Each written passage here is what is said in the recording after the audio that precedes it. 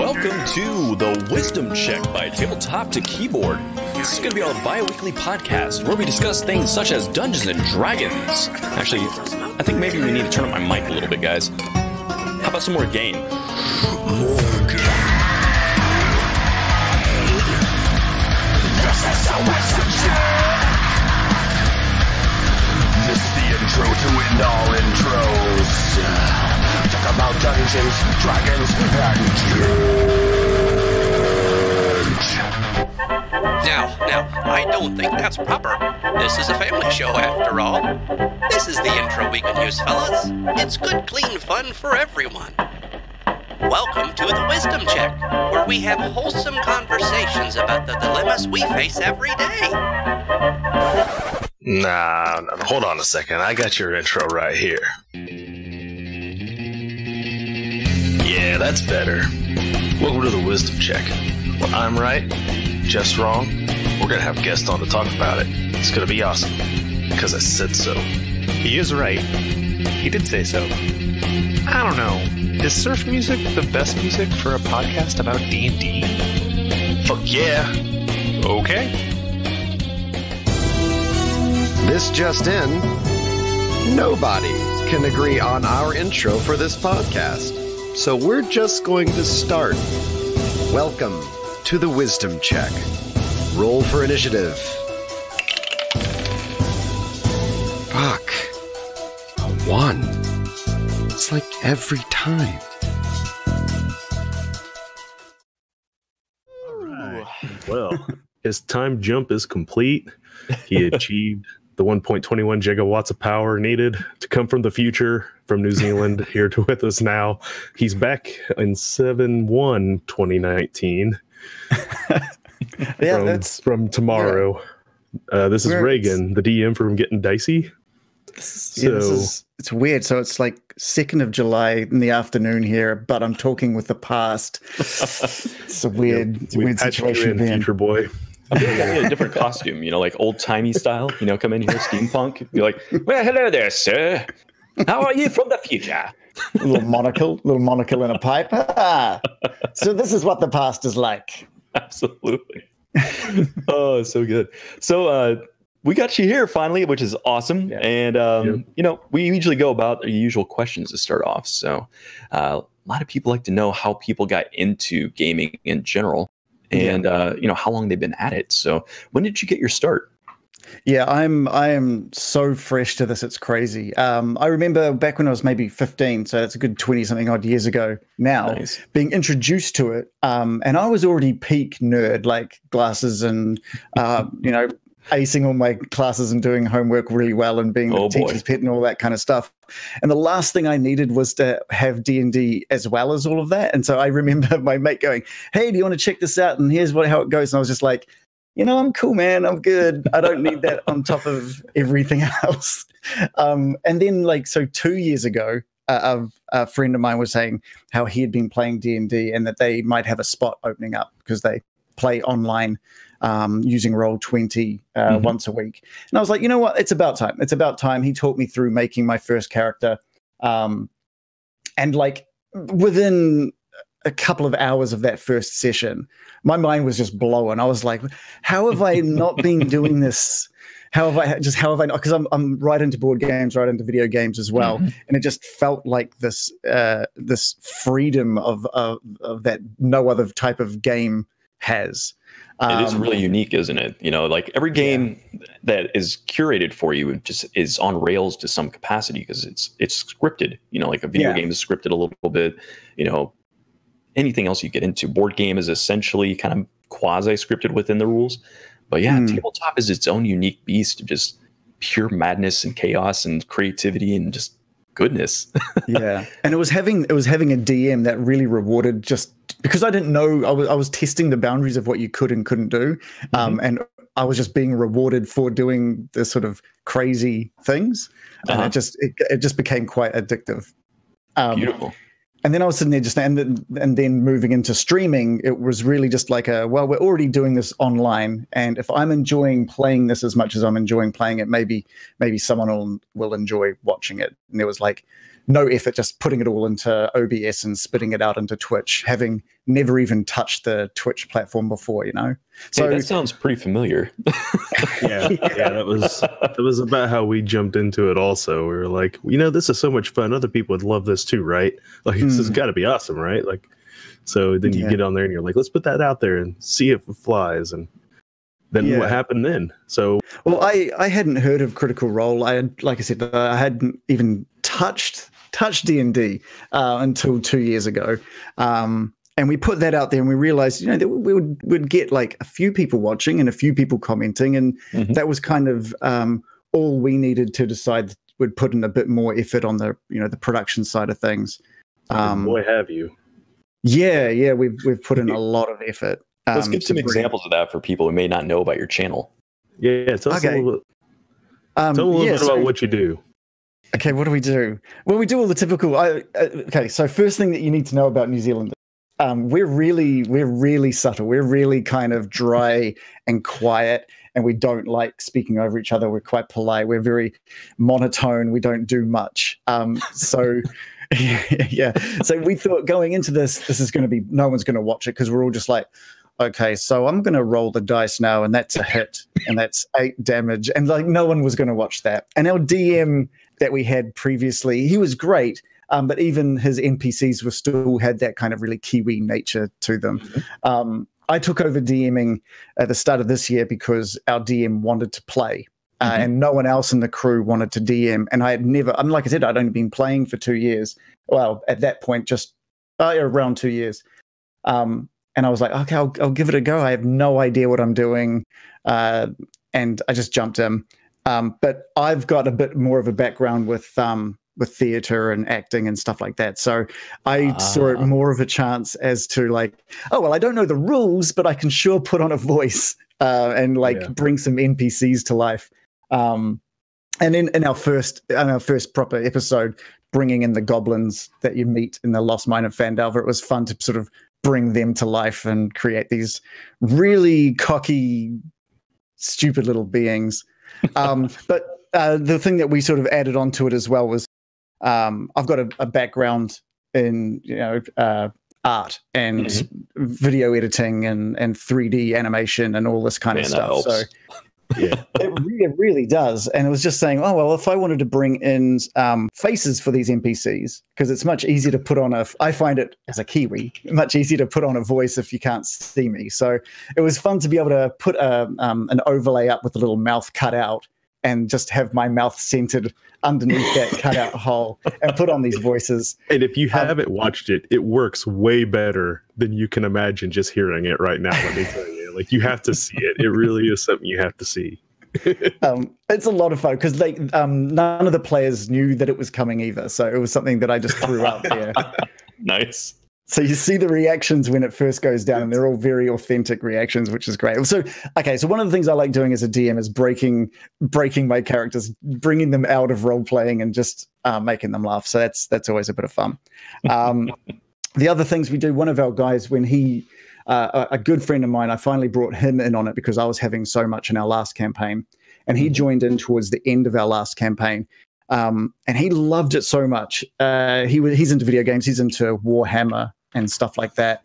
And he suddenly realized this was going to take over his life more than his Warhammer, like painting figurines and all this kind of stuff. Which is shocking. It is. Yeah, he was right into it. He's got amazingly painted miniatures. And this just really brought him in. And within a few weeks, he started showing up with this homemade armor that he started building just out of cardboard. Painted up cardboard to make it look metal and stuff like that. And I think now he's on his third iteration of armor, and it just looks amazing. He's made he made a sculpt of his head and his upper body, like a paper mache kind of thing of it, so that he could mold the armor to it properly. And now it's all piecemeal, and it just looks amazing. You only see like this much of him, but he's got like greaves and boots and the whole kit. And then he started making his weapons that his character had. And then a few of our characters started bringing green screens so they could all adjust to make it look like they were where our characters were. And then more recently, my wife plays as well. and she doesn't have much of a history with like software, computer software, but I sort of told her about how you can download like a computer version of Snapchat and make your own filters. And she just became obsessed with being able to put together some filters for our Goliath character as well as her Alvin character. And so they go live with actual Snapchat things that track their eyes and face and head and everything. And it looks great. We've all got really something does. going It on. really puts them all into character. It really is. As I said, you are one of the most, in my opinion, technically sound Twitch streams on for Dungeons and Dragons that I watch. I watch a lot of shows, and there's a lot of great role players out there, and there's a lot of great stories being told by these various people that I follow and I watch. And you see them talking all the time in our Discord, but none of them push tech stuff quite the same way you do. I don't know. You guys had that amazing 3D animation that you guys put out. Yeah, that's all Clint. Yeah, I mean, he is don't get me wrong. Amazing. I wondered if he hadn't like snuck a peek at like one of your guys' shows and is like, ooh, look what they got fight animations. They got like it goes to like a cut scene at the beginning, like intros. You've got like all of the layout for people that have only been doing this like a year. Like you are on top of it. Like so we do recaps of the previous episodes at the start of every show. We've got like an intro that we've all taken photos for and have animated nicely. And it's fun. It's really cool. But that was next level. That was seriously next level. How much time are you guys putting in, preparation for your shows? I don't know. I don't think that the players put in too much because they know that I do pretty much all of the I do all the preparation for the stream because I'm kind of the only really tech savvy one of the bunch. The rest are all like physical. If we were playing in person, I think it would be a different story. But I cut together an episode of the podcast every Saturday morning, and then every Sunday afternoon I do a recap for the show. And spend a chunk of Monday after work sort of preparing anything that I need to prepare story-wise. So, I mean, altogether, it's probably 2 to 3 hours across the weekend. I try not to get too hung up on spending too much time. And you're doing the Lost Mines of Phandelver, and that is a module. So the story element is taken a little out of your hands, which allows you probably more time to focus on these other things. Which, in my opinion, is really, like I said, you guys are a wildly entertaining group to watch. You really are. Just with the filters, all the tech stuff, the pictures and the voices with your mouth coming out of the characters for the NPCs really sells the whole thing. And you do a great job voice acting. So, I mean, it's easy to sit there and watch your show. Like it really that's great. That's all. And we've had, considering the time slot that we sort of go live at, we've had some pretty decent, pretty good reception in regards to that.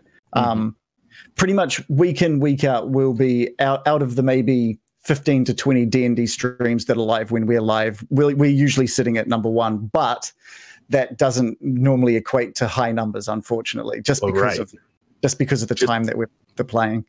Just for our viewers, you're going live at 2:30 in the morning on Mondays for us here in Central Time. So that's 3:30 in the morning Eastern. And just after midnight for people on the West Coast. So I mean, not good. You're late night for most of us. So. That's got to be a very big challenge, for streaming. I'm curious. Obviously, there's an advantage to streaming because there's a lot less work that goes into it. But I kind of wonder with the kind of production and stuff you're doing, would YouTube possibly be a better avenue for you?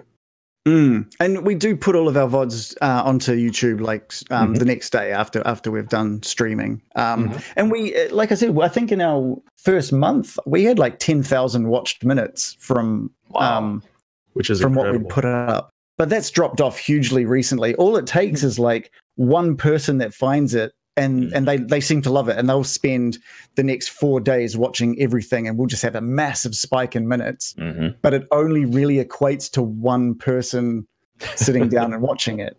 So good in regards to how much they watch, but not good for how much. So I don't know how many people are seeing it. So this is kind of an interesting thing because this is your topic you kind of want to bring up tonight is talking about the different distribution methods of when you're putting together a product like this, how do you get it out in front of people? And I think that the interesting thing about YouTube is that when you're done with an episode, if you connect it back to your Twitch or you connect it back to something else, for me, it's kind of like when I binge shows on Netflix. If I find a show that I like and it's currently running every week, like Game of Thrones is a good example. I didn't start out at Game of Thrones in season 1. I started out in Game of Thrones in season 5. So I went back to 1, binge watched until I got up to current. And then you know what I did? I started watching every week. So I would go from being a YouTube watcher of yours to a Twitch watcher of yours. Right. Yeah. If you were in a time zone that I could do that. And that's the big thing, right? So we've definitely had a couple of other New Zealanders hear about us, watch our previous stuff, and then they'll join us on a Monday night, and that's great. Right. But we're not a big country. We're not gonna. When you think of how small D&D is just in New Zealand, well, man, it's not going to equate to many people who also want to watch it live online on a gaming streaming channel. Like, it's really, really strange. I have contemplated whether or not we should be going live on YouTube and going live on Facebook, where I've heard the numbers would be higher, but retaining those numbers, like the same people week in, week out, might be a bit harder. Yeah, that's true. I think those platforms lend themselves to people stopping in for 10 minutes and then disappearing. Right. Well, I think some of what you're facing, some of what you're facing is that, obviously you're English speaking, but most of the people in that time zone probably aren't. I mean, there's a huge population of people that may be interested in the material, but, that's right. You guys in Australia, Yeah. So it's like, it's like, okay, well, a small slice. Even pretty much all of Europe is 12 hours behind us. So you're looking at people that are 7:30 in the morning. They're off to go on a Monday. They're off to work. They're not going to have Twitch open or anything like that.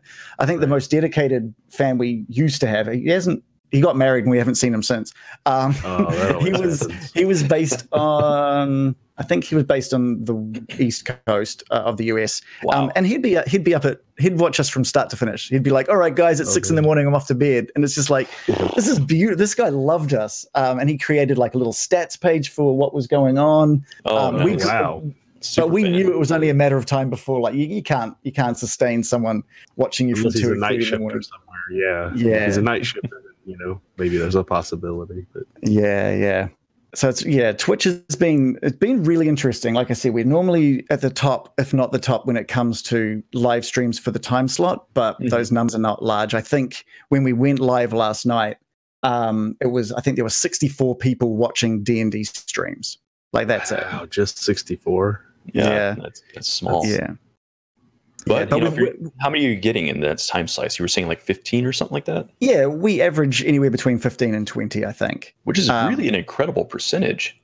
Yeah, absolutely. A lot of them are quiet, but we've got a lot of that. We've got maybe 5 or 6 every time that are incredibly vocal and supporting us with cheers. And so we've got a system where we've got a little countdown that we've just added onto the stream now that every cheer knocks down a little timer, I guess. And when it hits 0, they spawn a goblin. Well, it's a hobgoblin now. It's become like a bit of a recurring character. Oh, nice. Yeah. Raid boss? Is that raid boss you're using for that? Yeah, that's the one. Or stream boss, I think. Stream boss, where you can name it. Very cool. And so that's working pretty well, and it's definitely ramping up the support. But realistically, if we want to see more support, we need to do like a Saturday morning our time kind of thing, something. Yeah. But we've just got a bunch of dads with families and kids, and it's getting them up on a Saturday morning to stream is just not. It's not going to happen. Real life, man. It's tough. Those struggles. It's kind of like Monday night for us is a really, long weekends don't get in the way, public holidays and stuff like that. Everyone's already back from a public holiday. It's everyone. I don't know. It just works. The only thing it doesn't work for is spreading the word. What you need to do is you got to start doing some networking and reach out to some of those people in the time slot right before you. Like, I have a guy that runs a game on Twitch now. He'd gone to D Live for a while. He's back on Twitch playing his game, and he'll get 5 to 10 viewers at any point in time during his stream. So I'll reach out to him because his game ends. He's on the West Coast, so his game begins at midnight my time and usually ends sometime between 1 to 2. So if he's on at the time that when you guys start, I'll see if he'll start raiding and dumping viewers on. It's not a bad idea. I'll see if I can get him to do that. That's one of the things I've been trying to work on a lot with our networking here at TT2KB is. You guys are doing a great job. Starting to line people up for the raids and things like that. So yeah, I'm not up in the middle of the night like I used to be all the time. I used to catch you live every now and then, and now I have to VOD you every week because I don't keep up otherwise. So I really appreciated that because you got in touch with us quite early on. To be honest, I think you were one of our earlier sort of regular viewers as well, and getting in contact and sort of saying, "Hey, we're opening up a Discord. Come and be a part of that." Like really, really early on, it was great.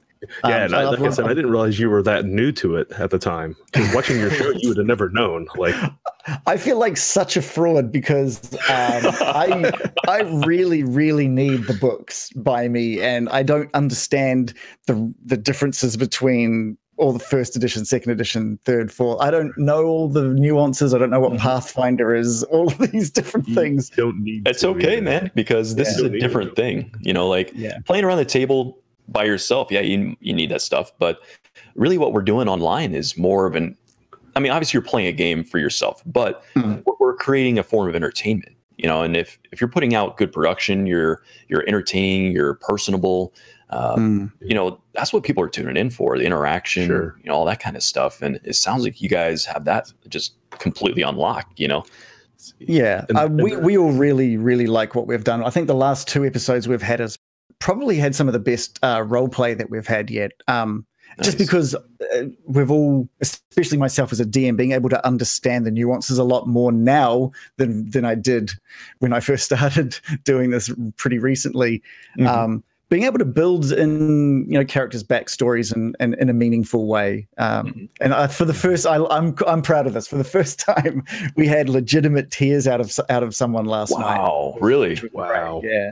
What kind of scene was it? I haven't seen that episode yet. Don't spoil it for me. I won't spoil it. I have to watch it later on. But don't spoil it. But what kind of scene was it? Was it a happy tears, sad tears? No. It was bringing in a character from someone's backstory, where there was already a kind of a jealousy or a hatred because of what they were born into and what their own character was born into, and basically taking more from that character. And it was great. It was great. The player had no idea what I was doing with that character, but I just had permission to bring in someone from their past. It was seriously good. But yeah. Beautiful. Yeah. So you said you got started on Twitch, or did you guys try another platform first? We just played. We played for a good maybe 6 months before we started streaming, and that was just me getting to know the rules and understanding Roll20 and all of that kind of stuff. But we just went straight. Yeah, and so we went straight to Twitch once we decided to stream, and it was purely because I was just like, I didn't even know what Twitch was. I think in one of our earlier episodes, in our previous campaign, someone put a Twitch emote in. And I think it was like the poggers, or I think it is, right? And I remember someone yelling out poggers, and none of us knew the lingo from Twitch. I have no idea what that is. Yeah, exactly. And I think it comes from the fact that like Twitch generally is really video games focused, and the video game aspect of Twitch is crazy. The community they've got all understand this completely different language that you're a normal video gamer or any tabletop gamer just would not understand. So we were coming in like feeling really like we were touching something, and we felt like we were so out of touch with what technology we were using and the software, as well as me feeling quite out of touch with just what I was playing. So it was really interesting. It was really interesting experience, and it was just understanding piece. I did what I feel like grandparents would do when they're like, what is an email? Like typing into Google things, just the most simple things to people who are a bit more familiar with the software, with the platform. Yeah, I hear that. One of the things I find about Twitch is the reason why I like Twitch more than YouTube is because Twitch is people. And I'm a people person. I can deal with people. I can go and make friends and reach out to Jowza and Chuck from Defenders of Kobold and you, and I can bring these people in and I can talk to them and I can build relationships. I can go watch their shows. I can get them then to reciprocate and come watch ours. I can build viewer base by dealing with people. YouTube frustrates me because I can do none of that on YouTube. It's all algorithm. You're hitting people and getting viewers based more off of algorithm and mechanics that I don't understand.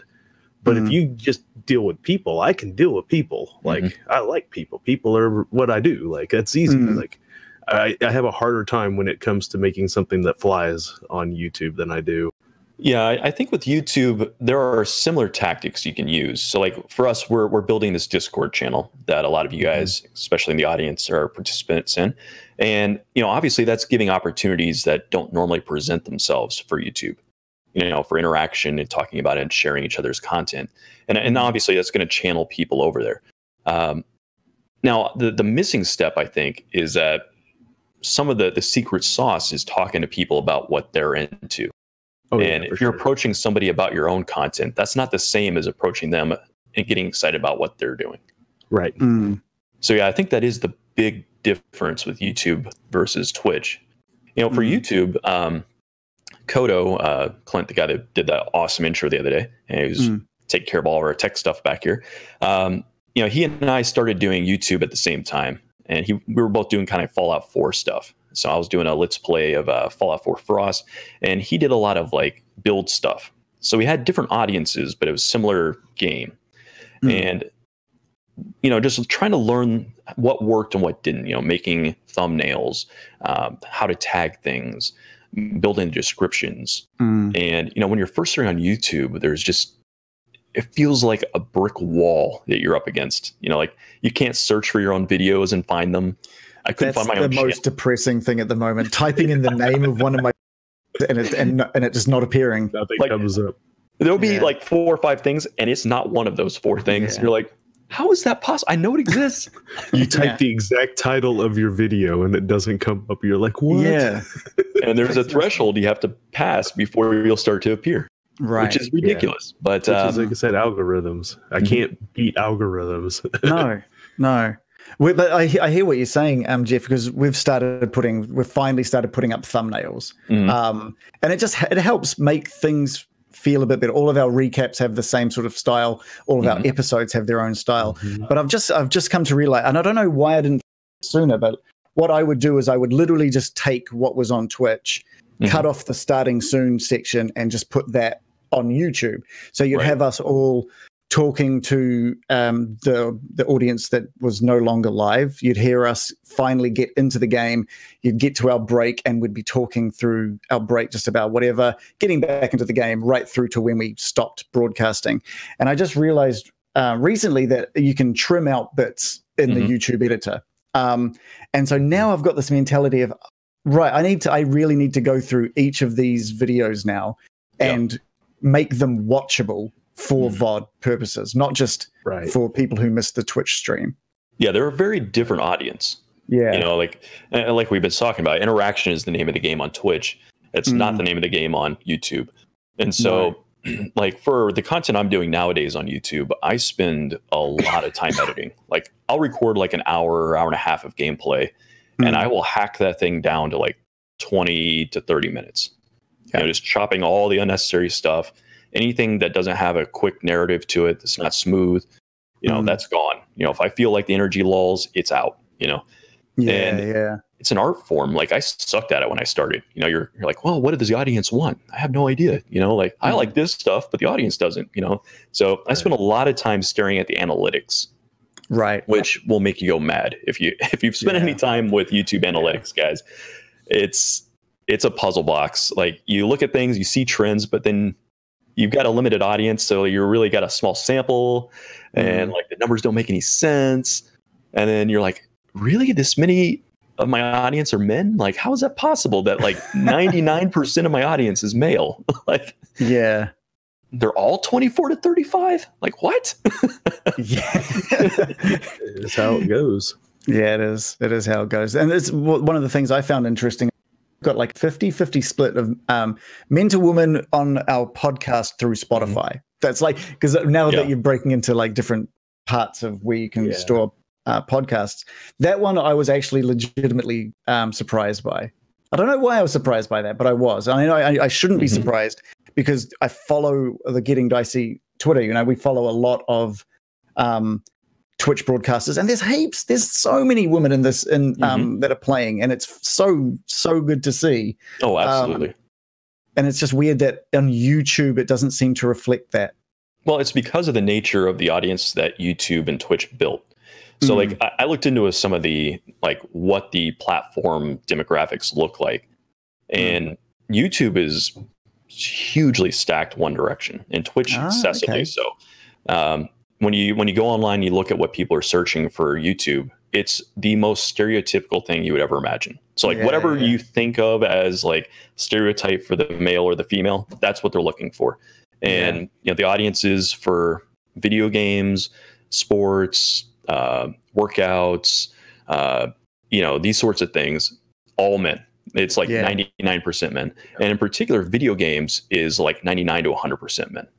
Like people who watch it. Not that's people why who play when you look at what the commercials are that play before your Twitch stream, or when you look at the commercials that play in the middle of the day on TV during the soap operas, like it's no confusion why those products are being placed where they're being placed. Like they know who their viewers are during those times of day, who's watching those kinds of shows. Like, and I think those things translate true into digital formats like YouTube and Twitch as well. And I think Twitch in particular was built up around like competitive video games.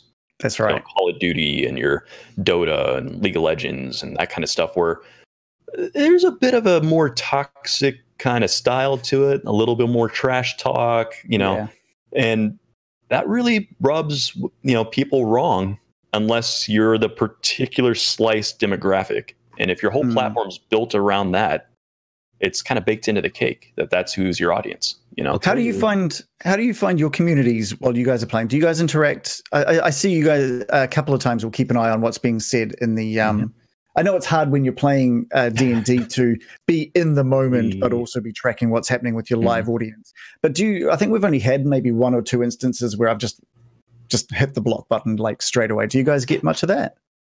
We've been really lucky so far. No, I don't think we've had to block anyone in our community. Right.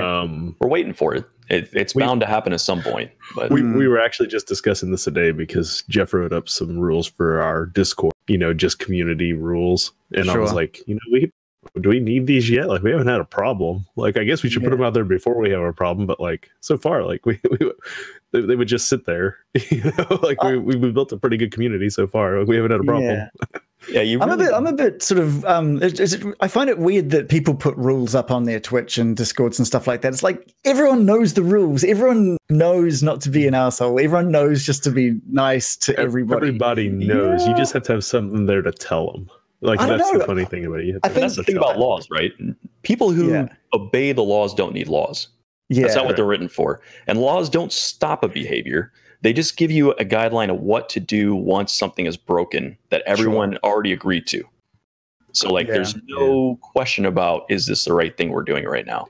Yeah, I think of it like a little harsher. I'm kind of like, look, you don't need to be. No one needs to be told not to be a dick when they come and watch us. And if you are, you're gone. There's no warning. There's no piece of text that says you have to be nice. You know it. And if you're going to just come in and be annoying, you're gone. Yeah. There's no. It'll only be like a 24-hour thing, but it's there. It's like, you don't get to watch us tonight, and that's fine. Yeah, which for you means a week. They don't get to watch you. They miss us. Wait a whole week to come back, so you're in timeout for a week. Like pretty much. Yeah, the tricky thing about those sorts of encounters, though, is if you block somebody temporarily, are they going to attack your other channels, or are they going to spam your accounts elsewhere with other messages? Or are they going to recruit other people to do it? Like, I help moderate a Discord channel for an ARC server, and we had somebody come in and just spamming the N-word, like repeatedly, like just huge block of text for about 3 or 4 minutes solid, just over and over and over and over. And it was just like, okay, block, okay, and ban, okay, they're gone. And then 2 or 3 minutes later, we had 4 people doing it that we had never seen before. Block, block, block, block, block. Now we have 10 people doing it. It's like, what happened? Well, he dropped our channel's link into all the official channels and asked people to do it. Right. So like, holy crap, what do you do about that? Yeah, so I don't know. I really don't know. Doing, Yeah. I mean, I think for us, like, you know, we're building our community a little differently. We're not a platform that's like Dungeons and Dragons is a brand that's worldwide, but there's not. But by playing Dungeons and Dragons, you're not reaching that entire platform, you know. And so our TT2KB, you know, I'm doing my best as kind of promotions guy here at TT2KB. You know, I'm the outreach guy. I'm finding you guys. I'm on the Twitter. I'm on the Facebook. Like, that's where I do my work, you know, for this group. And I'm reaching out and finding these people, and I'm making those connections with them. And then I slowly convince them to come join us here and do these sorts of things. And so I think because we're building in that kind of way, we're kind of recruiting more than just throwing out invites and getting a bunch of people in because we're playing D&D. Yeah. We're not getting that level of troll sort of mentality coming into our community. So we're not seeing it show up in our chats. We're not seeing it show up in our Discord. I think what really everything's been pretty positive, I think, in general. And I think a lot of that is just because of the way we're going about it. It's slower growing that way. I mean, you know, there's a lot of things you can do that can bring a lot of people in quickly. But one thing I learned from my experience in the fraternity world when I was in my college fraternity is that if we threw big parties and invited everybody to it and we handed out bids to everybody there, we would have more trouble and more people we had to kick out than we did by bringing people in that we got to know first a bit and recruiting in that sort of method. So I've kind of taken that same mentality and adapted it to what I do here. Yeah. And I think the results have been pretty good so far. So yeah, for sure. I have no intentions on trying to get too big too quick. So, you know, I try to bring in 1 or 2 new channels like a month or so and just reaching out and finding new people. So and what's really good about that approach, I think, is that most of the people we're reaching out to are content creators themselves. And so that's right. You guys aren't going to come onto our channel and be like, F this, blah, blah, blah, blah. I'm going to ruin things. Oh, you know, and posting random pics of things and all that kind of stuff. Right. And so as we're developing this community, there's a culture that's forming and solidifying. And so as people add into existing culture, they tend to assimilate. Right. They take on the qualities of that culture. Whereas if it's just random people showing up that don't know each other and don't have an investment in one another as a community, anything goes. And so I think that's what we're seeing here. Yeah, it's slow growth, but I think, you know, by us watching each other's channels, we're growing all of our channels simultaneously. And the appearance of a channel being successful in the, you know, in terms of, hey, they got a lot of viewers right now, draws people's attention. You know, so you're going to get random viewers that are going to pop in, and they're going to see a whole group of people in that chat, chit-chatting, and hello, chat again. You've been quiet for a few seconds, but we know you're there. You know, like them being there, they kind of almost act like a moderator. Yeah. Even if there isn't an official one. Yeah, right? That's very much what we're seeing with us as well. We've got the people who are there every week, and they're so protective of us playing our game, and they're so supportive of what's happening. If there's any questions that new people have, we don't have to answer them because we know the people that are there every week are just going to do that for us. It's such a great feeling. It's such a nice feeling. Oh, absolutely. And you said you watched, well, maybe you didn't actually. I think you said you didn't. But in Critical Role Season 1, they showed all of the chat on their live streams, even on their bots. And it was a blur of just absolute chaos. And, you know, every other sentence was somebody saying, oh, I could see down so-and-so's shirt. And, oh, that girl's hot. And just saying creepy stuff. And it was just constant. You seeing the moderators having to jump in. Like, they must have had like 30 moderators because I don't know how anybody kept up with that. It was just absolute pandemonium on there. You know, so. Yeah. And it still is today. Yeah, episode this week, it's still pandemonium in the chat there. I don't know how. I don't even know why people try. I really don't anymore. I checked them out. I checked them out a couple of weeks ago, and I was just like, I don't know. You literally can't.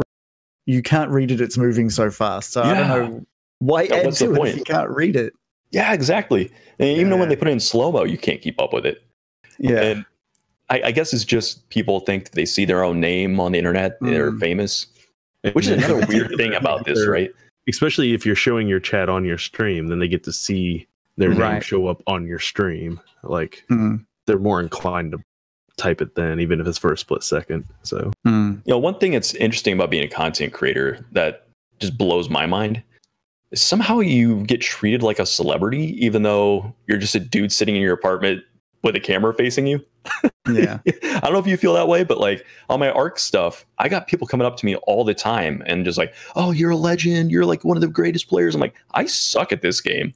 Oh, you make videos though. I'm like, no, like you could turn a camera on. Like, it doesn't mean anything about skill, but okay, great. Thanks. Yeah. We've had that. I got used to it years ago. Oh, nice.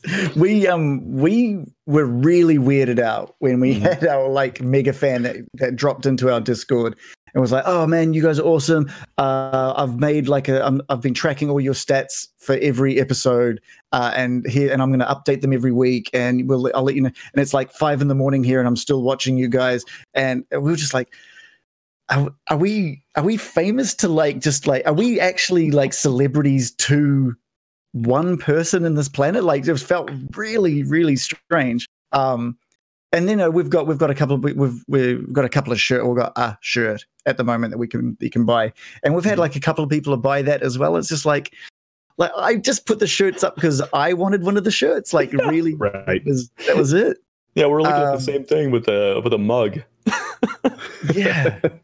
But at the same time, I get it. Like, how many times, like, there are video game directors or game designers that have only made like 1 or 2 games in their life, and I'm just like, done is so good. I'm waiting for the next thing that they make. Right. So I guess it's just a little bit of that, just on a really weird, like, amateur theater level. I don't know. Yeah. It's odd because it's I don't know. For me, it's like I always looked at other people as, you know, creating content, you know, like TV shows, you know, that's a very exclusive area. You have to go through a big process to get involved. There's a lot of positions where you could possibly get weeded out, and a lot of money up front that you have to invest to get these things going. So it's serious business. And, you know, these people are famous and special and everybody knows about them. And nowadays we got this crazy platform available to us where you get to skip all of that. And yeah, maybe you don't have a huge slice of audience, but you have the opportunity to develop that audience, whereas that never existed before. Well, and I think when you're a smaller channel, kind of like we are in the starting up phase, you're very approachable. People talk in your chat. You have the ability to respond to them. In situations like this, where we do wisdom check, you know, we directly talk to the people that are, if they're chatting, you know, like we will directly talk about what they're saying, even read their stuff on the show. So I think in those ways, you know, people who tune in every week, they get to, over time, get a sense like they feel like they know us. They know us in a way. Sometimes, like I used to watch, I still occasionally tune in, not like I used to. I watch a lot of the stuff on Collider Video for movies. I'm a big movie buff. I do a lot of movie reviews. I watch a lot of movies. And so I watched them for about 2 straight years, pretty much every show they put out on their YouTube channel for 2 years. I'm actually one of the, top viewers comments now. If I comment, it says top viewer. Like, I got one of those denotations on there because I've watched so damn much of their shows. But after a while, like, I get to where, like, I know, like, some of the people's daughters' names and stuff because they talk about them. Like, you know all this stuff about these people. They don't have the first clue who I am. You know, like no idea, but you know all this stuff about them because you bring them basically into your home on a weekly basis or more.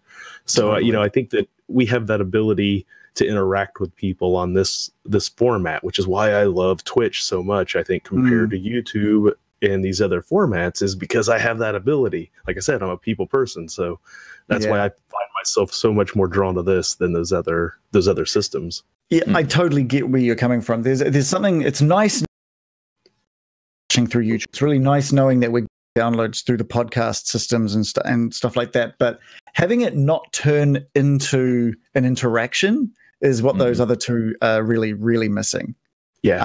Just because someone listens to the podcast doesn't mean they'll follow us on Twitter or pop into the Twitch stream and say hi or anything like that, or into the Discord. It's just they are literally just absorbing and moving on with their day, being like, oh, I like that, and just moving on with their day, which is cool. It's nice to see that every download bumps that number up like an extra 1. That's nice, but that interaction is really something that Twitch has.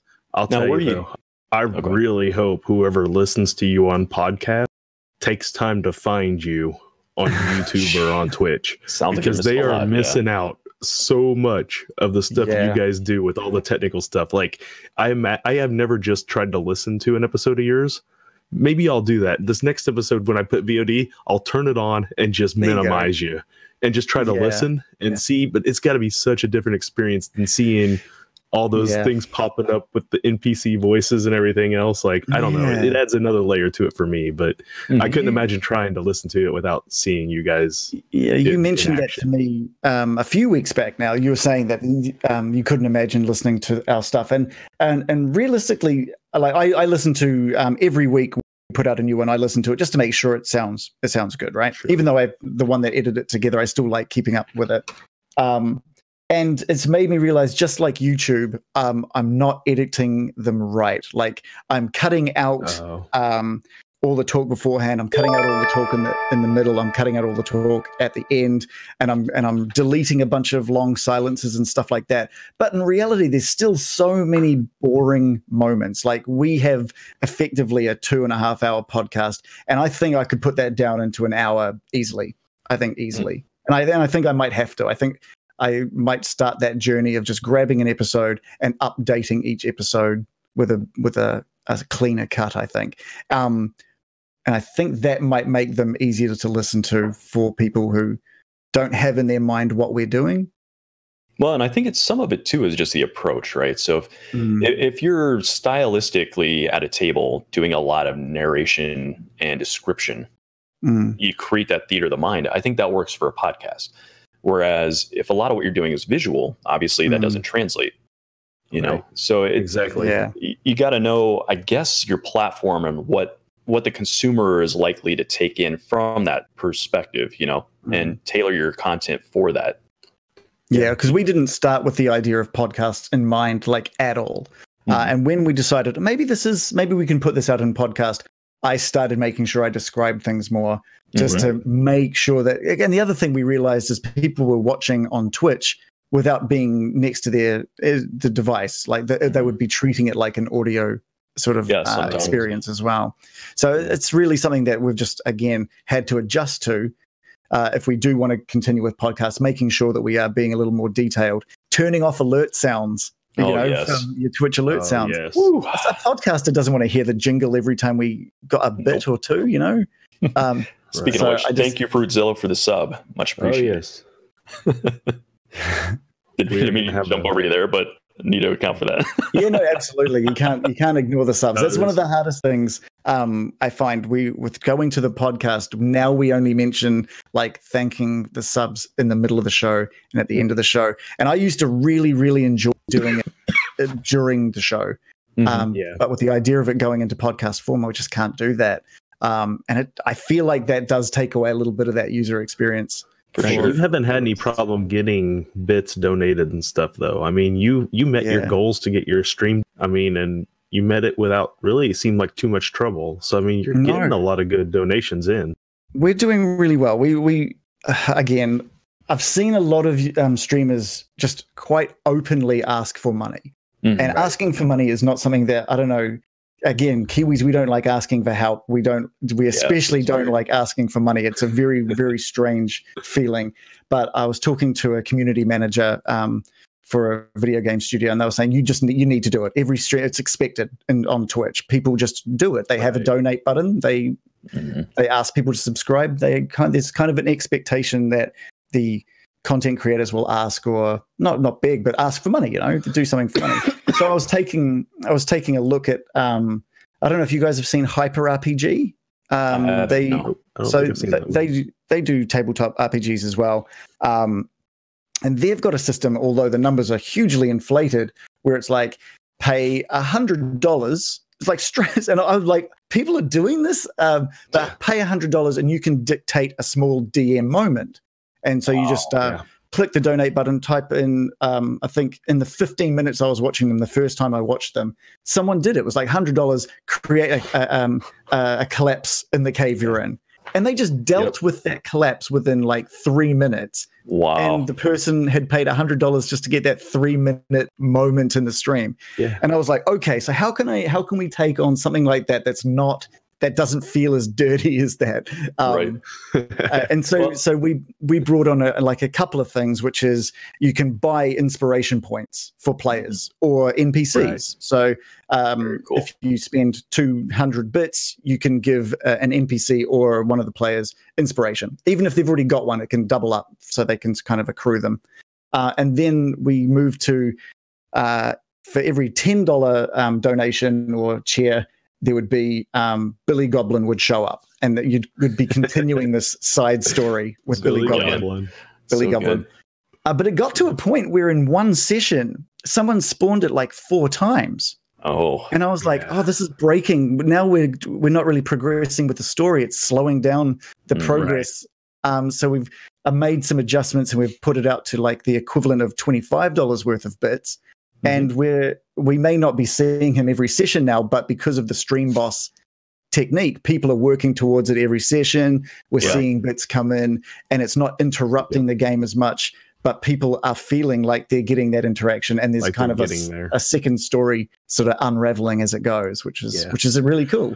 It's a really smart way of doing it. I've seen people doing a lot of things with it. I've seen several channels where you can give advantage or disadvantage based on bit donations. There's one stream I'm watching. I don't know if any of them are here watching tonight. Some of them talk like they might. I haven't seen them in chat yet. Guys from the Grouch Couch. They actually have a deck of many things, and if you donate a certain amount of bits, they will pull right there on the spot from the deck of many things. That's really cool. It's wild though. I mean, it's flying by the seat of your pants right there at that point. Like DMs, players, everybody's like, how much does someone have to pay to create something like that? That's my interest. You get a certain, I think it's like $8 for a card. Cool. But it's they have different ways they go about doing it. If you host them, so like if your channel's hosting theirs, you gain points and stuff. They have like a whole system set up. It's kind of neat. But I've seen a lot of people doing these kinds of things in order to entice donations and stuff coming in. So again, those are things you can do on Twitter or on Twitch. You can't do in any other format. Totally. Well, I mean, I guess you can associate it with a Patreon, right? And I think a lot of YouTubers do that. And this is a thing, like you were saying, your culture in New Zealand is this way. And I think it's a very Midwestern style as well. Like, we don't like to ask for help or ask for money. And I mean, it really has the feeling of panhandling, it's like, I'm that like guy in the subway with a saxophone with asking for money, it's like, this feels wrong. But, I'm looking at the chat and people are saying, no, wait, ask for it. And I guess it's like tips, right? And it is, really, I guess if you think about it, nobody's obligated to spend money, right? And it's people spending money because they want to, and I guess once I start breaking it down to the idea of if somebody went out to get entertainment for 2 hours, how much would that cost them? I went to the movies in America. It's like ludicrous, right? It's like 2 people go out. It's like $30 or some crazy nonsense, or you go to the bar and you spend it on drinks. And before you know it, you're $50 deep into drinks. That's something you don't get back. That's just gone. Yeah, totally. Or you watch TV, you pay for subscriptions to your networks and stuff like that, or you're renting movies or whatever. And I mean, if people like what you're doing and they want to be part of it in whatever capacity they can, this is their opportunity besides just chatting, is to donate money, I guess. And so for me, I do struggle with that. It does feel weird. And I don't want to put anything behind like a paywall or like restrict things from people, because that feels kind of dirty. Yeah, especially since Twitch is now introducing their subscriber only streams if you've got a certain account or something. And I'm just like, oh, that's really at a point where I wouldn't feel comfortable putting something to subscribers only. If you've been following it for ages but you don't have the subscribe, I'm not going to keep a chunk of the story away from you. That seems. Bislab in our chat, he brought up Patreon. And just to kind of segue off of what you're talking about, when I was watching Collider, they would do a movie trivia schmodown every week. And actually 2 nights of the week, they do a movie trivia schmodown, and I watched every episode for 2 years. And what they started doing with their Patreon was, if you were a certain level subscriber, there were certain like bigger events they started doing. Then it was kind of loosely based off of like WWF, WWE wrestling. So they would have like events every so often, like their WrestleMania and their SummerSlam sort of thing. Well, you would get it a week early. So everyone else would get to see it, but people who were Patreon supporters got it, that's a smart approach. Week earlier than everybody else. And because they had like a wheel with different categories, if you were a Patreon supporter, you could sponsor one of the wheel wedges, things like that. So there's like, they had other ways that you could, as a person, get involved with what was going on. So I've seen DMs do this similarly, where if you're a Patreon supporter or if you're a bit donator, like you can sit down with the DM between sessions and help create an NPC.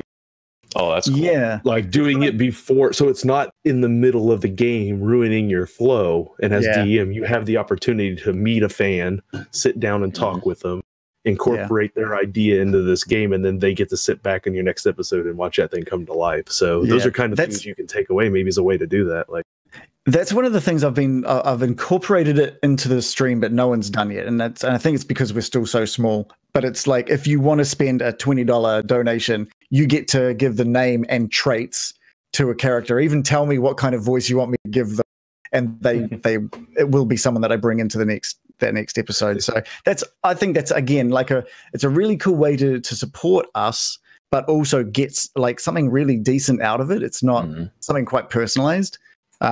Especially knowing that I take this really seriously. Like I just like with the episode recently with bringing someone in from a character's backstory. That was a serious thing. I wanted to make sure that I wasn't just bringing it into because we should bring someone in. I wanted to make sure it was going to have be a meaningful moment for everybody, viewers, the other players, everything.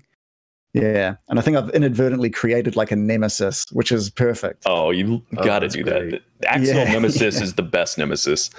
So, Bicelab in the chat was saying he doesn't really get Patreon. I think he's referring to making sure I'm following it correctly. Yeah, it looks like he's saying that understanding it as a method at all. It'll be interesting because I'm going to go ahead and plug next week's guest real quick. Our next week's guest is that Boomer Kid.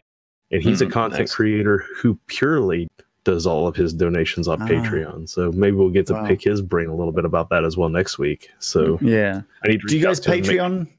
Not yet. Do you guys Patreon We've considered, but we have not. We haven't actually really looked into money stuff at all. Like we stared at it, we went, and then we were like, well, maybe eventually we'll look at it. But I mean, kind of going through and trying to figure out what in the hell to throw out there for people who do sub or do the Patreon. Like what could you give a fan that they would want, that wouldn't also destabilize the experience that we're having, And that's where I think the best things you can do are things, it has to come from the DM, in my opinion.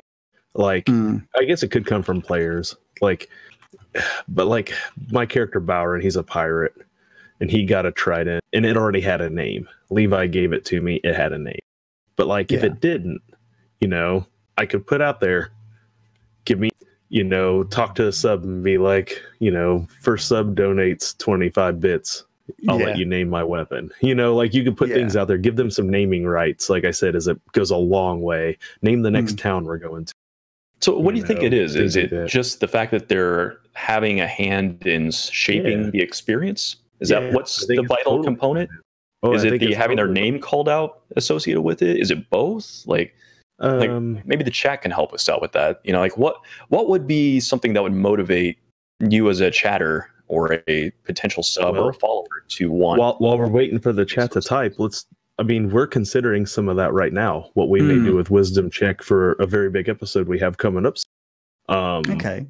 We have a very big guest coming. We hope we sure do. Everything's still being finalized. Matt Mercer, everybody. Well done. Oh, come on now. Not too far off, though. Not far off. Just last week, we did make a big announcement. So if Dustin, you want to do it this week? I did it last week, and I was super excited about it. We're very happy to be in contact with the people for Satine Phoenix to come on to the show in August, who is with Geek and Sundry, I do believe, correct? Mm-hmm. Wow, she took over from Matt Mercer. So that's fantastic.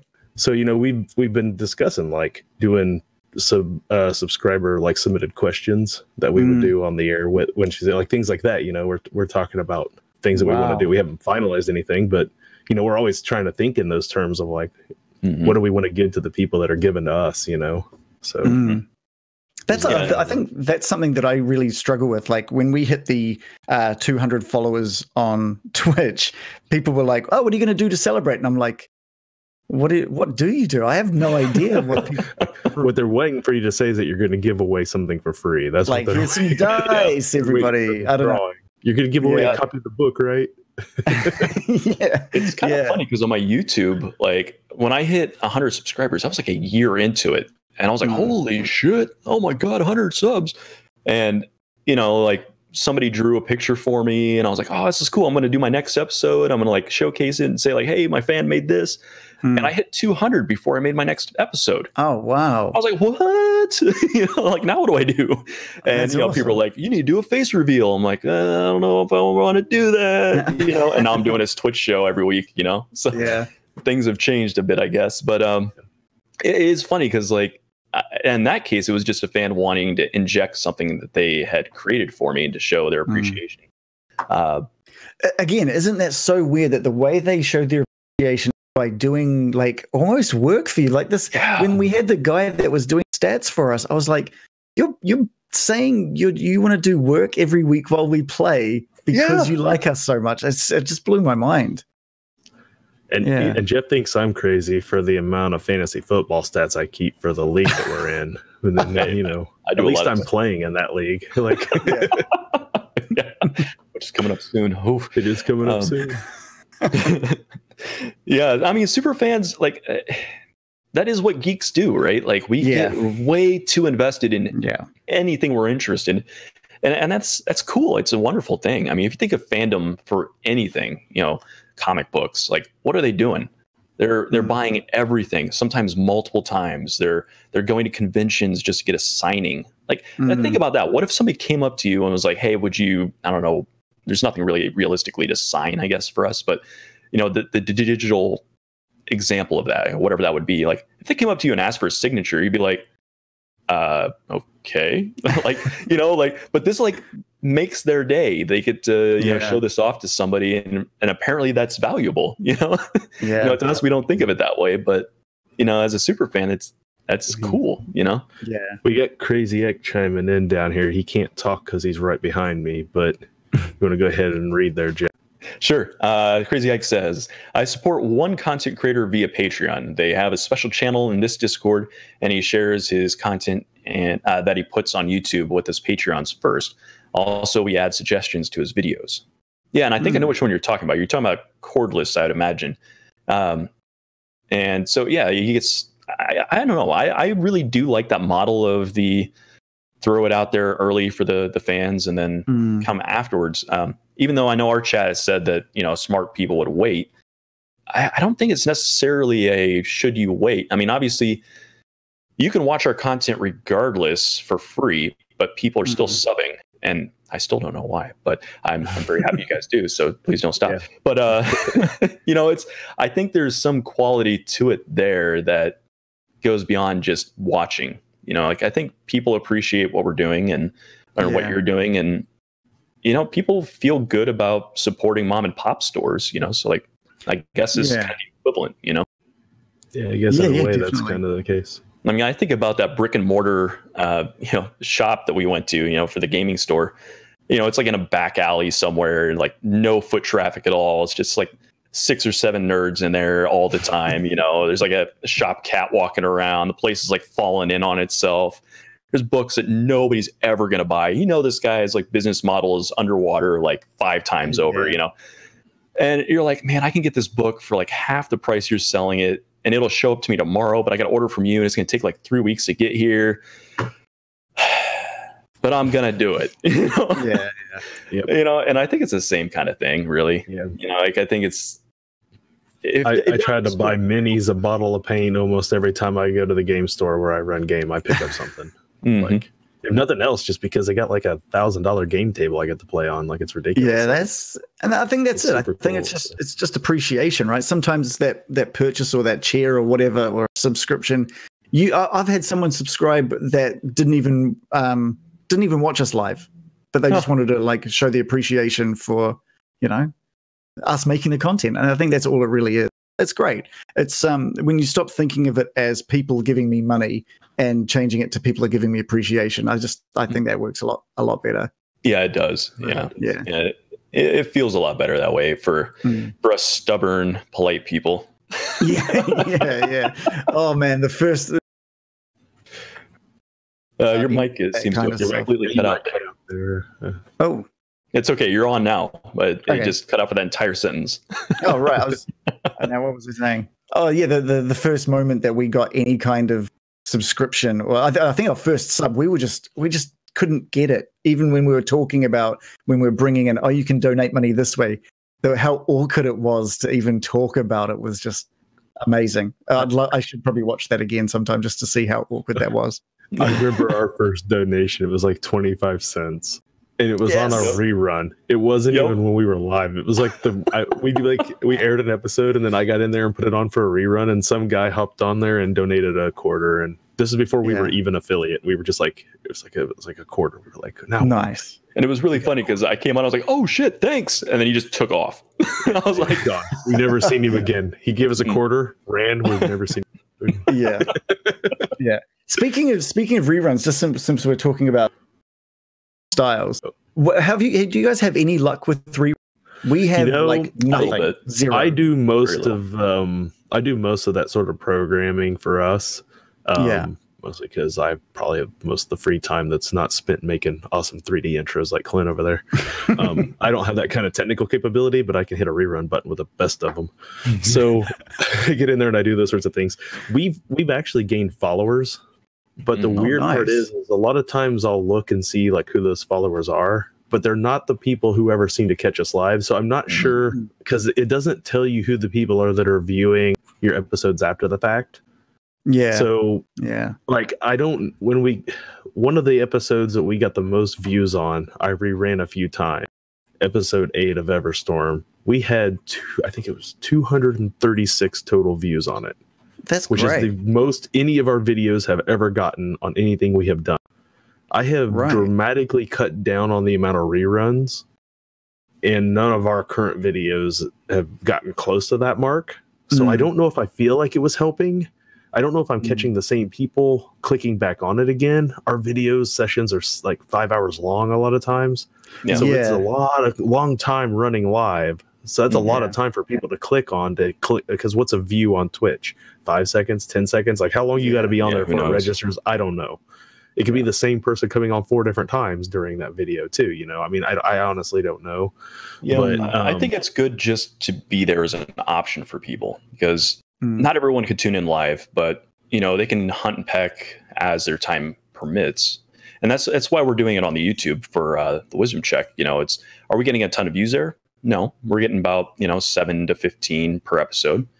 Are they the same people that are watching right now? Maybe, but it could also be new people. And I think really the power of these approaches. Holy shit! Thank you so much for a mega cheer from Fruitzilla. That's awesome. Much appreciated, man. That's $10. That is $10. Thank you, man. Nice. Wow. He's been our longest sub, and now he's our highest bits person as well. So thank you. Awesome. That completely threw me off. Right off his game. Don't remember what I was talking about. So I think the power game of these platforms is circular promotion. So like on YouTube, like I always do a link to my particular playlist at the very start, kind of floating across the top. Almost nobody ever clicks it, but if somebody does, that gets them networked into all my videos. And at the end, having the videos where they can click on, like, here's the next episode, and always having that there, having a sub thing that nobody ever presses, but it's there, so maybe one person does. And that's fine if only one person ever clicks it. If you have many points of reference to the same places, you have a higher chance of getting an audience to go there. And I think that's what we're doing successfully here is that, like, if we pick up one person off of YouTube and they can end up here on the live stream, that helps, If that one person possibly shares our content with somebody else, that really helps, and we might reach things on Facebook that we'll never reach on Twitch, and vice versa. So it can go a lot of different directions, you know. And you know, one question I did have for you, kind of straight away from this topic, but you've been doing the podcast thing. We haven't tried that yet. Like, what is it experience like? Like, what's the process getting involved on that? Yeah, I wanted to really put in the least amount of effort to test the waters. That's really, I wanted to be possibly good, which was how much editing, what's the least amount of editing I can do, but take what I know about audio to make it sound better. And put it out there and see how it's done. So like I said, there's a lot of boring moments, like where you hear people clicking the mouse and like Roll20 throwing the dice out, and then someone saying what they got, when you could easily, if you were editing it fully, you'd be cutting out a lot of that kind of stuff. And I've just left it all in there. I think it's still quite listenable, but I realistically put in like 30 minutes of editing time. Like that's it. That's all I put in. And that enables me to cut down our 3 hours down to about 2.5 hours and put it live. I think we had episode 9 go live this morning. So we're 9 episodes and episode 0, so 10 episodes total in. And I think we've just hit 1,000 downloads total across all of them. That's a lot of downloads though, man. That's great. It's not bad. It's not bad. And we those are all the poor people missing out on all the really cool graphic stuff you're doing. I know, totally. The one thing I did read up on was how to get your how to increase your chances of getting your podcast in like the new and noteworthy sections of iTunes or Apple Podcasts. And we've managed to get into we've probably been 8 weeks in the new and noteworthy in the comedy section, and about 8 weeks in the new and noteworthy for the games and hobbies. But I just realized, I found out recently, it's only in the Australia, New Zealand version of iTunes. So fair do. Yeah, I mean, but still, hey, that's good. That means there's enough New Zealanders and Australians listening to our stuff that is keeping it in there, which is awesome. It's really satisfying to see the little Getting Dicey logo in that section. It really is. But stats behind podcasts are really, really bad. I think Apple, you need to have it set so that you are giving Apple your information. Otherwise, you get really limited info through the Apple Podcast Store. Spotify, again, we seem to get pretty limited information from that as well. And the place we're hosting it, again, purely because I was trying to do it as cheap and as quick and as lazily as possible, the place we use, which is shoutengine.com, it's completely free up to a certain bandwidth per month. And I just knew we weren't going to hit that bandwidth anytime soon. So I thought, we'll go with that. We'll go for that. Their stats are just their stats page is broken, like literally broken. You can see how well an episode's doing. You can see downloads per day. But you can't see any stats for where people are downloading it from or any kind of statistics there are. Sorry to interrupt here, but I've hit that point in the podcast where my overdose of coffee hits my bladder, so I'll be right back. Okay. It happens to him now and then. Okay, cool. So go ahead, you were continuing. Yeah, so just the fact that we've hit that 1,000 downloads today was awesome. Again, it's just weird to see that people are enjoying it in what I think I agree with you, Dustin, in the fact that they are missing out on a lot. They're missing out on a lot of the visual stuff that we do. Alone. Missing out on Six Hammer is just alone enough to. Yeah, so the podcast hasn't gotten up to that, but I don't know. That's not going to go down well. Only for me. And I don't want to cut it out either, but I know it's not really going to make much sense. No, it won't. Like, those are the kinds of things, like, when I think of those moments and I'm like, I can't imagine just listening to that and not seeing it. Like, so it'll be interesting to see how you tackle those situations when you come to it. Like, we haven't released a single minute of our Everstorm game on YouTube yet. Wow. We actually recorded the first 4 games, not on Twitch. We didn't stream the first 4. We actually recorded them as we played them. And I think Clint still has all that. All those files stashed away somewhere. He's nodding yes that he still does. So maybe someday they will see the light of day on YouTube. But we're at game session 18 this coming weekend, and when you think about each one of them being multiple hours, like if we started to go back from the beginning, recut, edit them, put in graphics here or there where we wanted to try to, even as you're condensing them down, like that's still hours and hours of Clint's life that is gonna go into some of this. Yeah, I mean, my attitude towards YouTube and podcasting basically the same as my attitude towards streaming, which is just get started, just do it. Let the first few episodes be terrible, or because you're going to take it somewhere better over time anyway. And it was much easier, especially for our stream, to add one new cool thing every week. And we're at a point now where the stream, I think, just looks fantastic. And you look at our older stuff and it just looks terrible, absolutely terrible. But it also gives any fans like that the ability to look back and go, wow, these guys have actually they haven't just made it, or they haven't gone in trying to be perfect straight away. I don't know. I think there's no such thing as being perfect straight away, right? Yeah. Like if you're doing something the first try, it's crazy. Yeah. If you're happy with your first version of a product and you don't make any adjustments, you're blind to change, I'd say. Yep. Yeah. Fruitzilla was saying he was trying to figure out how to sub to the guest. Oh yeah. And we don't have any good way of doing that. But as Crazy Ick mentioned, we do have your guys' link to your channels on the big panel down there with your logo, and we do that every week for our guest that's on here. Nice. So if they click on that at the end of the show, not right now when we're talking, but when we're done, come on, don't leave click us. On that, and that'll dump them right into your channel where they can find you and follow. Or something. That'd be hugely appreciated. That'd be amazing. Definitely do that. We got a lot of content creators on that Discord channel too that are doing a ton of promotion there, and that's one of the primary reasons that we have that Discord. So we should probably link the Discord in the chat here, but it's also going to be in the panels later on. And if you want to join us there, it please already do. is. This is if you go down to the panels, you will see one. I just set it up this morning. It says you click on that, you get to our Discord. You click on another, it'll take you to our YouTube. Another one there takes you to our Twitter, and then of course the big dice there. That's getting dicey. Big dice. That'll take you over there and that's exactly what we want this for, right? So show up. Content creators can see what each other are doing, learn from one another. Just get in there and chat with the fans. Fans can become content creators, and we can give some advice on the limited amount of success we've had. Yeah, kind of go from there. I think if you're playing D&D in any format, man, find a way to stream it. I would love to find a way and want to stream that on the channel as well at some point. I think that'd be great fun. To stream what? Like an actual play around a table and miniatures and stuff. That'd be amazing.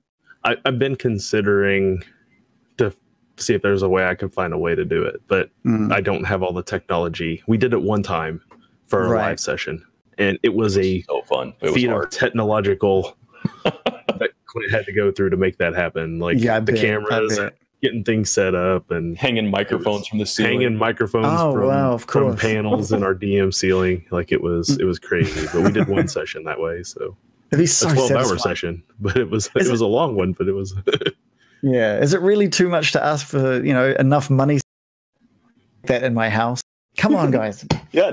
Support the channel. Get on it. Throw getting Dicey some money so he can make that happen. So I can tear my house down and make a D&D. That'd be amazing. Oh, Reagan, that was so good. I am checking the clock here, and we have caught up with you. You are no longer in the future. It is now the second here. Welcome to Monday, Tuesday. Welcome. I just saw a flying car. It's crazy. So, I think at this point we'll give you a chance again to plug the things that you're doing. Tell us a little bit about what game you're running, where they can find you, what time they can find you. Okay, yeah. So we're currently going through the Fandel Getting Dicey on Twitch. We are playing at 2:30 a.m. your time. All right. So if you've got insomnia, for those of you who have to do further math, 2:30 Central, which is a normal time for us here in New Zealand. So 7:30 p.m. New Zealand time. But if you've got insomnia or you hear some weird accents talk about things you know and love about D&D, by all means, stop by and say hi. I don't think much else to do. I'm going to at least check you out on the VODs because I don't know about you. I will be there to support you as I can because that sounds freaking awesome. I'm telling you, I really think that Jeff and both Clint would really enjoy watching your show, just from the pure technical aspect, if nothing else. Like it really is a fantastic thing to see. Yeah. If people wanted to check out a little bit about what we're like, we've got our episodes and highlights and recaps for all the episodes up on our YouTube as well, so you can sort of have a quick taste of what we do. And I think you'll like it. I think it's entertaining enough. I think it's good. It is. I think it's good. I love what I'm doing. Hey, if this I've used the word wildly entertaining. Yeah, it's true. So perfect. I've been having a great time just in this chat, so I imagine it's got to be good. Yeah, I've been umming and ahhing about whether or not any fruit, because Dustin was saying, we had the Stream Deck obviously purchased thanks to the support, and one of the things that I've loved is I don't know if we can see that, but the character overlays are just a button press away for me, which is fantastic. And it's literally his screen fills with that NPC character, and all you see is his mouth moving when he's doing the voice. It's hilarious. There you go. Yeah, there it is. He's got it. Oh, nice. It's a little taste of the zombies. It's so good. Yeah, it is. It's so good. Yeah. So we have those for all 90% of the NPCs. As a little outro, give him a little the goblin. Do the goblin. Billy Goblin. You can do the voice, can't you? Can you summon the goblin for us one time? I know we don't have a raid boss here for what do we want? Is there anything we want? Okay, I've got something all right. Let's goblin. Billy Goblin, are you there? We summon the Billy Goblin. Yes, hello. You think you can watch this without subscribing to TT2KB? You fool! And that's so just imagine that for 2.5 hours, and that's his show. Right? Oh, it's so freaking brilliant. Oh, that's Billy Goblin. Clint's downloading images to cut the mouths out now for our perfect next stream. And I do that unashamedly every week. All the different NPCs. Yeah. Hey, if you're embarrassed of doing stuff, this is not the career for you. We appreciate you coming on today, Reagan. Time traveling back here to talk to us. I appreciate the invite. You guys are doing great things just for the tabletop communities, guys. Really appreciate it. Yeah, we appreciate guys like you being in our Discord, hopping in now and then, chatting up about whatever I'm posting for the day usually, and just helping keep things always moving along. So and setting a great example for how we could be. Jeff, where can everyone find you at? Well, I have a YouTube channel called Rain Survives, where I do mostly Let's Plays of video games on ludicrously hard difficulties. Sometimes blind. That's pretty fun. But right now I'm doing mostly ARC stuff. So if you like ARC Survival Evolved, I'm doing a lot of adminning stuff, so weird events on our server. And I'm also playing Primal Fear, which is a mod for ARC. So lots of wacky dinos and stuff on there. So check me out over there. Great fun. And where can we find you, Dustin? Well, you can find me about everywhere these days. It's getting to be an expansive list. First and foremost, you'll find me here on TT2KB on Mondays doing the Wisdom Check with Jeff and a special guest every week. This coming Saturday at, I don't know, it's 10 p.m. currently, where we may even start earlier this week. We haven't decided yet. But at 10 p.m., you will find our next Everstorm game, and that will be game 18, which I don't have everything in front of me at the moment.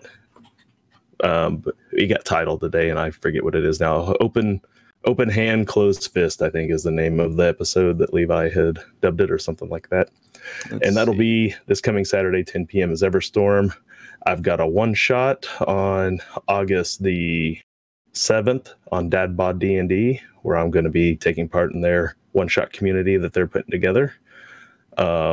I'm also now been invited to, and have not yet appeared, but will be soon appearing on videos for the Notorious DMG group, which is Jowsum, Chuck, Bisab, who's in our chat right there, One Crit Wonder, and a few other guys that are all DMs who decided that if they ever wanted to be players, they would have to run games for each other. So they've combined forces in order to get to be players and not just DMs their whole life.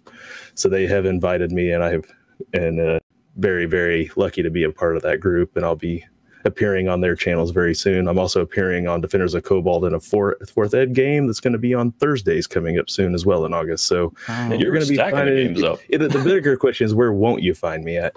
And when I'm not doing all that stuff, you'll find me at Plague State, where when my internet is not completely crapped out like it is right now, and I'm not sitting in Clint's house in order just to be here tonight, you'll find me streaming some Elder Scrolls Online. And playing very poorly because I'm no good at it yet. But I will get there. It'll happen. Don't you worry.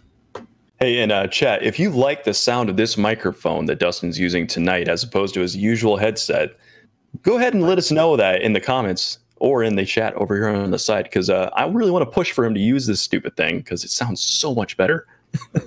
So much better. My Razer Kraken headset, like, it works well for my normal gaming. It's just horrible when I'm trying to host a stream with other people, apparently. So I apologize for all the noise last week. It's all good. I just like giving you a hard time. It's a true story. So yeah, thank you guys so much. I can't wait to see you guys next week, and we'll see you Monday. Ta-ta. See you then. Cool. Thanks.